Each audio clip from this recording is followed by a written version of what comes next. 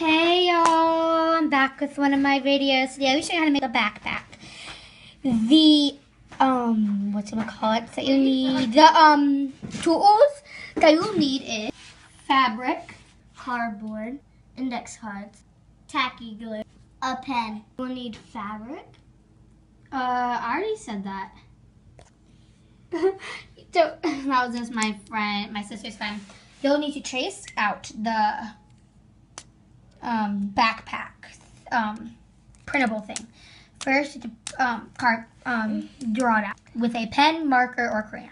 Well, a pen or marker, Sharpie, or whatever. You'll need a full shirt for this process if you use the big index cards. Now I'm going to cut it out. As you can see, you needed the whole shirt because the front of your shirt is just that. You could use I'm still going to be using these buttons for something. Start adding your index cards. I already glued 4 together. Now you glue the 4 to that part. Start gluing them on. Glue every part of the book bag within index cards. 1 in the middle, and then 4 on each of the ends. Then you just fold it. And I didn't think you were, but you will need a hot glue gun. And you can see mine's hot. Okay. So what you'll need to do is fold the edges, and I'll show you what you'll need to do in a minute. Fold these 2 ends on each side, and then glue it like that. Glue that end right there. Stick it with the hot glue like that. You can do the same thing on the other side. Hot glue it. There. Now it's hot glued. Then you're left with the top like this.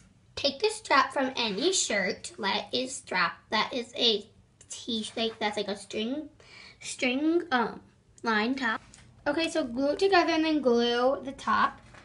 And then glue the top. Actually, before you glue the top on, take your pieces of the string and glue it to it using the hot glue.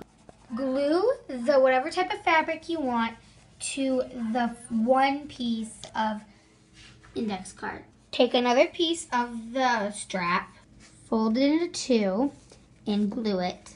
You can tell how I only cut it a little bit, and glue it right on to your end right there, like right at the top of where the top of your backpack is. Now I glued it right there.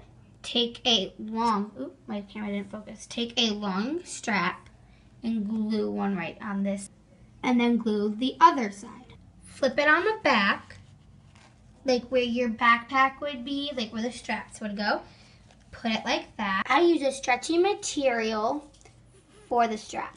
Then I glued the stretchy material of it to the stretchy material straps to the back of the backpack. So then your backpack is complete. Bye y'all, see you in my next video.